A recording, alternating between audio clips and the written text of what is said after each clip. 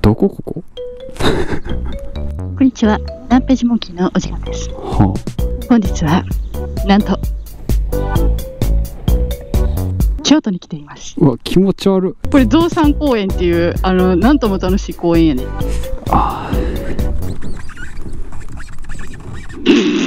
このグリップ力、俺素手でさ写真に写ってるとさ素手って書かれんねんけどさ、どういうことかよく分からんかったんけどさ、あれってもしかしてバイクやのに素手ってこと？だからそういうことやんな。そういうこと。いや、初めて気づいてん最近。なんでみんな素手とかグローブ片方つけてるとかなんかそんな気になるんやなと思って、全然意味が分からんかって、バイク素手で乗ったら危ないですよってことで素手って書いてるんかな。分からへんねん、どういう意味か。ほんまに分からへんねん。普通さバイクから降りたらグローブ外すやろ。だから外してるだけけどみんなに素手って書かれるの。そう、そんなに手に魅力があるんかなと思って。足踏まれた。ちょうどいいやん、バランスよくなって。バランスよくなってる。そうやろ。だから分かれへんねんな、結局はな。ただ俺はグローブなしでバイクに乗ることはないし、降りたら絶対グローブを外すし、写真撮る時とかスマホ操作しなあかんから絶対グローブ撮ってるし。なんでって話？そう、なんでっていうことやねんけど、よく分からへんから。俺の手がそんなに美しいんかなと思って。だって指めっちゃ長い綺麗ですねってよく言われるからさ。うちの足なんてな、万里の長城一歩で登れるからな。一歩でな。ちょっと来週中国ロケやなこれ。これほんでどこ行くん？京都ぶらり旅。京都ぶらり旅って言ったら大体みんな京都市内を思い浮かべるじゃないですか。そうやな、まあ寺とかが一般的やな。余ってるんだ。余ったれてはないんよ。さっき言って人見知りやからガードマンさん。いや、あの人も喋らんって一切。上手やの、コミュニケーションなしであれだけで表現するんか。ありがとうございます。やっぱプロやな。あの日焼けが長年やってるってことを物語ってる。でもよく上手に滑れてたね。いや、全然上手じゃなかったで。上手だったよ。全然上手じゃなかった。大丈夫。自分を否定しない。自分を否定しない。大丈夫。上手ってやってみ。大丈夫。上手ってやってみ。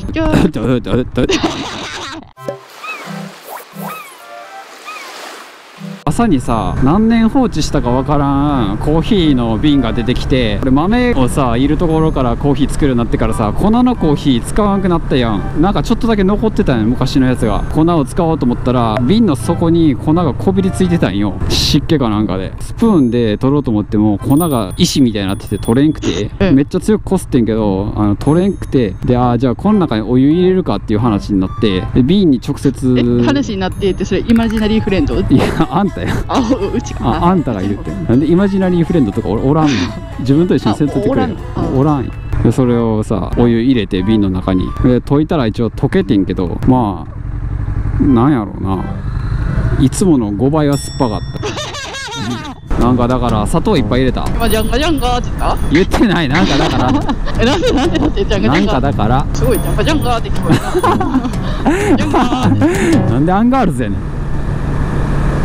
いや、笑うとこ、なんか笑うとこって言って笑かすのせこいよな。あ、そうやな。それでも笑えない人おる。なんかアメリカの道路もっとバキバキらしいで。バキバキな。250のバイクじゃ走られへんぐらいバキバキらしい。そんなに？だからいいんちゃう、日本ももう道路舗装するのやめて。それは困る。だってさ、税金浮くやん、それで。いや、浮かへんよ。浮かへん。いや、浮かしてくれ。しょうもないさ、歩道橋のさ工事年末に金使わなあかんからとかってやらんでいいから、もう金税金浮かしてくれ。税金しっかり浮かしてくれて、消費税 3% にしてくれ。節約しろ。企業的感覚を持って国を動かせ。キレートを持って国を動かせ。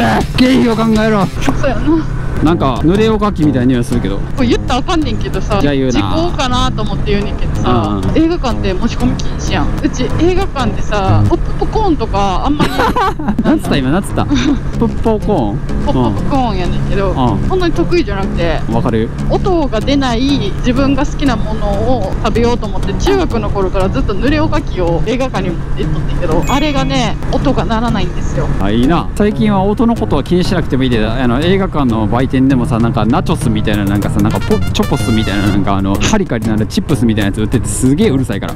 ナチョスなの？ナチョスみたいな、なんか名前のやつ、ちょっと俺詳しくないから分からへん。なんかポチョスみたいな、なんかチップスがあるんよ、三角形の。あれ多分食べ方うまいこと食べないと多分めっちゃ音でかい。なんか友達はすごい上手に食べててあんま音せんかってん。なんか俺の真後ろに座ってる人がもう爆音やってん、それ食ってて。もう映画の音かなと思うぐらい。そんなに？多分口開いてんじゃない？それはしゃあない。鼻悪い人おるからな。いけ息苦しくなっちゃうタイプね。俺も昔あったわそれ。鼻炎ひどい時みたいな。でも俺はそれでも口閉めて途中でってやりながら食べてた。ほんまに死にそうなるマジで。本日はなんと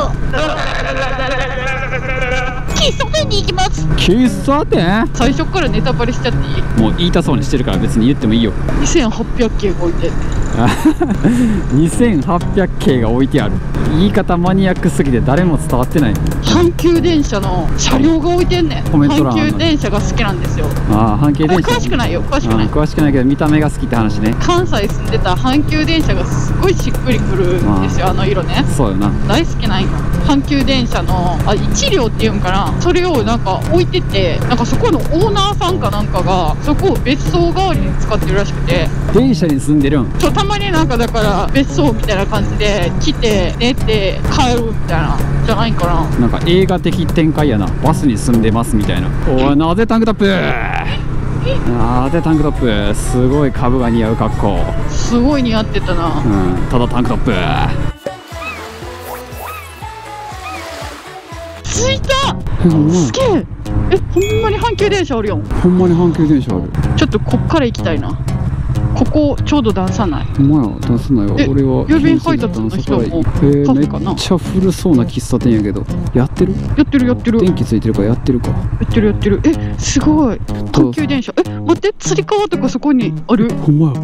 なんかつり革集めてる人いるよな。おる。どっから取ってくる？どこでそんなん出てくるんや。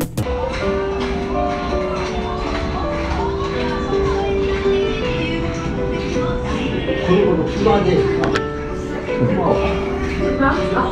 はね、ここのとこ出てない。ばっかり。それやった？そうやった。今年はあれなんですよ。パンケーキやん。料理って書いてあオレンジかわいい。キュイってしてる。めっちゃ可愛くない？る。もらったな。なんかレジ前にいっぱい折り紙置いてってさ、折り紙いっぱい折りすぎちゃったんで好きなの持って帰ってくださいって言ってもらえて、すごい傘めっちゃ可愛い。すごいな。動くタイプ。ちゃんとこう開くねん。さっきちょっと遊びすぎて閉まり方がわからんくなってしまったという。折り直すんじゃない？閉まるように折ってまた開くように折るみたいな感じ。これほんまにすごい。こんなただな、今思ってんけどどうやって持って帰ろう。畳んでカバンに入れるしかない。うまいこと畳んで。かわいい。そう。折り紙もらいました。この年で折り紙もらえるとは思わんかった。確かに。ちいかわのさ、顔の描いたやつとか後でプチキャラクターみたいなやつあんまり詳しくないから。ちいかわなんかおパンチウサギなんか分かれへん。確かにそこちょっとややこしいよな。なんかああいう系のなんかキャラクターあるやん。なんか短編なんていうんかな。まあね、朝ごはんをねしっかり食べたこともありね、あんまりご飯食べれなかったけど。そうやな。なんか定食食べに来たんやけど、座った瞬間あれお腹空いてないってなってしまった。何なんかなんでがないと思う。なんかその喫茶店の常連さんたちが話してたけど、バンビがもうすごいらしくて。これバンビではないよ多分。いや、鹿がすごいらしくて、なんかお米とか食べられたって言っとったで。見に行こう。そうや、阪急電車な、ここは。そう、阪急電車見に行きたい。でもチェーン貼ってあるわ。それ以上先は入ったらあかんちゃう？入ったらあかんやろ、さすがに。うわ、すごい。ちょっとここで写真撮っていいかな。めっちゃいいやん。2861。2861。ちゃんとさ、下にレールも枕木も入ってるで。すごい。なんか分からんけど爆音のなんかが鳴いてる。ほらほらほらっつって。うわ、すごい。めっちゃいい。やばい、待ち受け決定。最高。めっちゃよかった。だって自分の待ち受けドラえもんやもんな。なんなんあかんの？いや、まあ俺も携帯の最初の初期設定の待ち受けから何も変えてない。サイコパスや。変える意味ある？なんでサイコパスな？なんでな？携帯の待ち受け変えてなかったらサイコパスな？そう。風評被害やって。サイコパスやで。そうなん？変えたことないわ、ほぼ。サイコパスやもんな。変える意味ある？そう。そら気分が上がるやん。自分が好きなものにしといたら。パソコンのデスクトップとかもノートパソコン設定してないで。サイコパスやな。なんでやねん。もうこぼれてんで。遠慮してちっちゃいの持ってきたからもう1秒もかからずに溜まって取る時間すらなかったで。いただきました。チェイヨの水。あ、よかったですね。これを、だから負けへんぞって。そうなんや。怖いな。YouTube しか見えへんキッズは思考回路がほんまに幼いわ。